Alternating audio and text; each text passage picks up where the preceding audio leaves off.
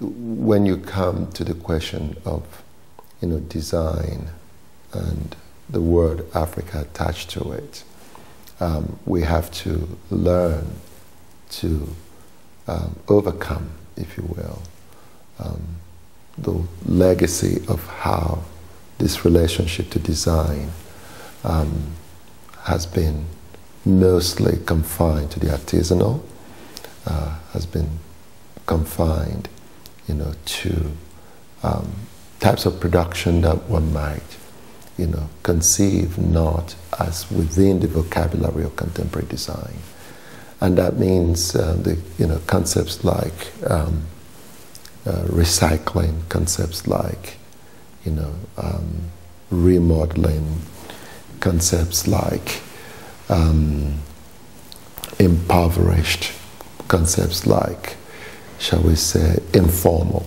So we have to really rethink all these different concepts in order to find the productivity of those concepts in relation to the present, and not only in relation to certain ideas of deficit that may attach to Africa in general.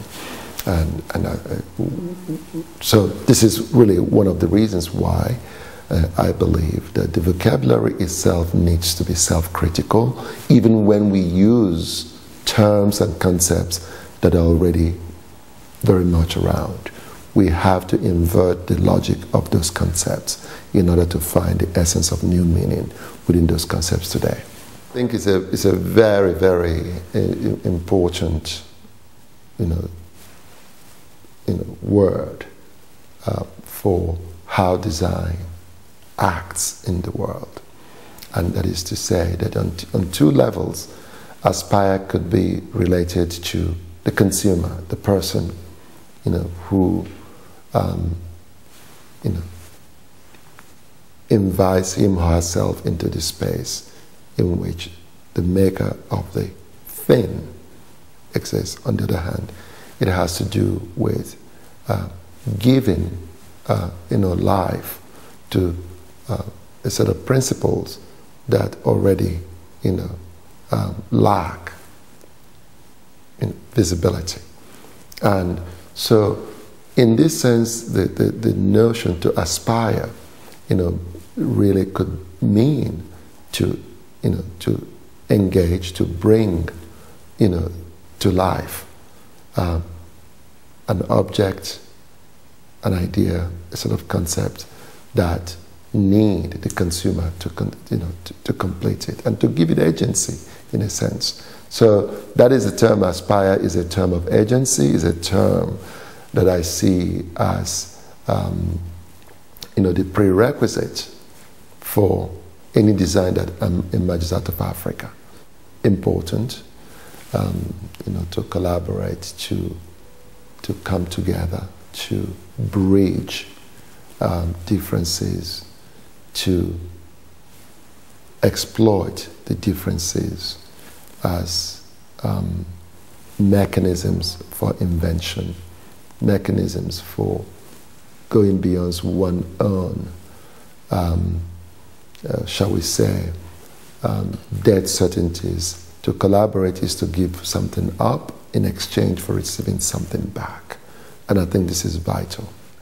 I'm very interested in the idea of consumption from the anthropophagic, point of view. And that is really to consume means to, in a sense, to eat the other, to ingest, something that at first might seem incompatible to one's own, cultural milieu. I see it's an active way of, breaking down and reinvesting, the power of the consumer with a new potency. And I hesitate to use the notion, consumption, to, in the way I've connected it to anthropophagy. But you know that one of the things that one oftentimes have to deal with in Africa is the search for authenticity, you know. And it's within consumption that we really try to overcome this search for authenticity, where nothing changes. So to consume is really to challenge authenticity. While it's still very difficult to move from one part of the continent to the other, the digital has been an incredible device to think about the huge potential, the huge possibilities that exist for Africans to collaborate, to consume, and to aspire, and to, you know, to mark a place, even if the place in itself is virtual. The reason why we need to find a new vocabulary is to, you know, to transform how design can, you know, create a new toolbox for everyday users. To think about the future is to think about one's own possibilities in the world. And I think I've oftentimes said that, you know, the future belongs to Africa because it seems to have happened everywhere else. The globalization is a way of participation, it's a way of bringing African ideas to the world, it's a way of embedding African, you know, concepts in the world to enable it to travel, to enable it to also produce returns.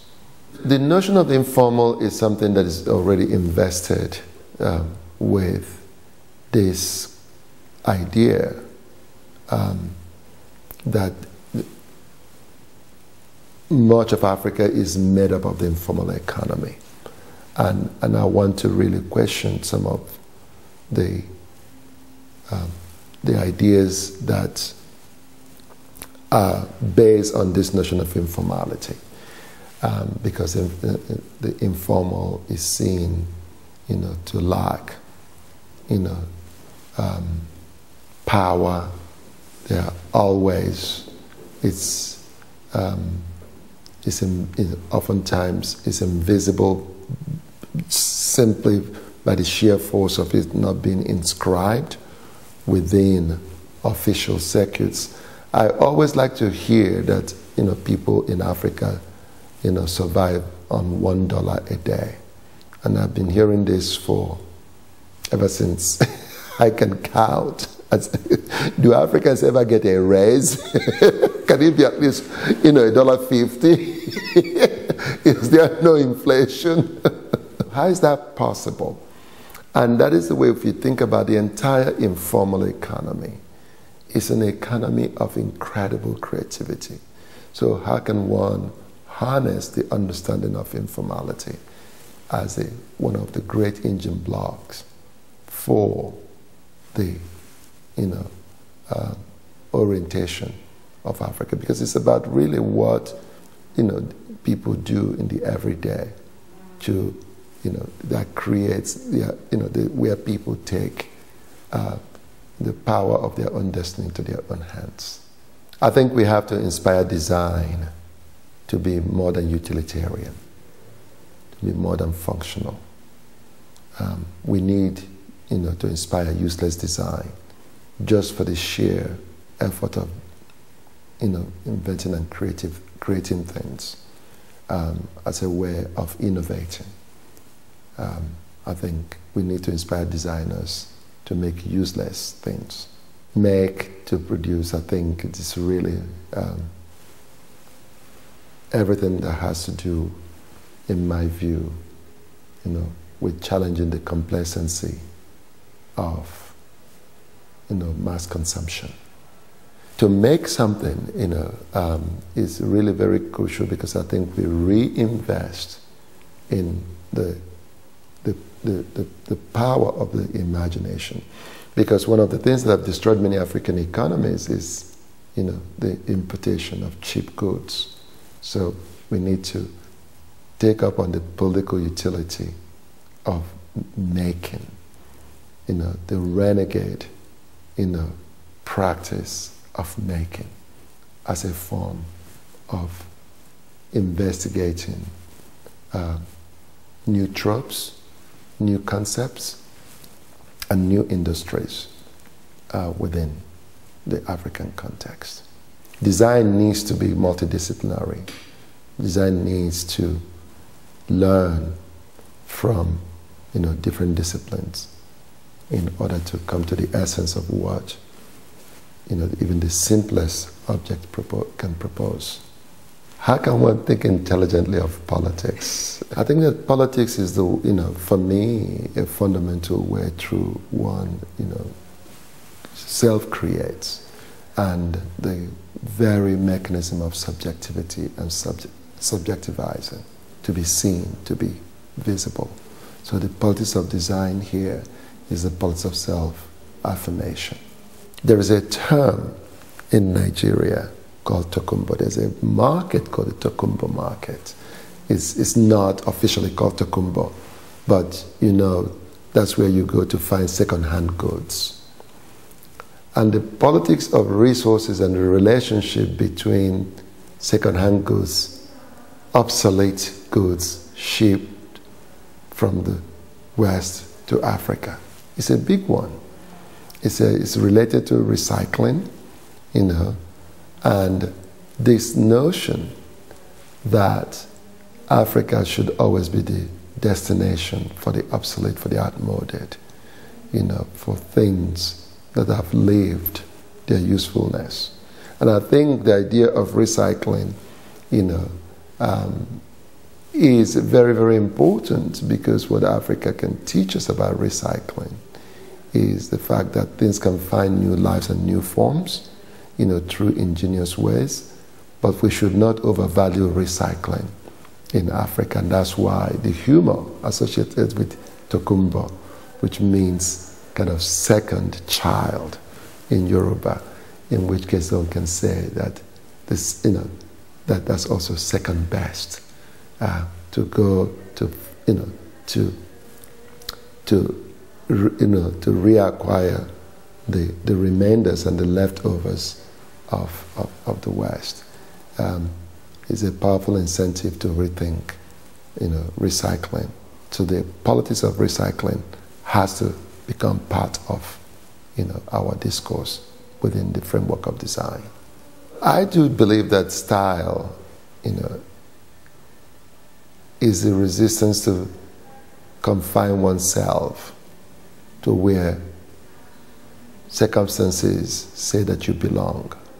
Is to go beyond that, to live with a sense of constant affirmation of the beauty of one's own life, of one's own possibility, with incredible, it's not an outward thing, so it's, it's a style that really is inherent in, going beyond, the gift that objects might make to one.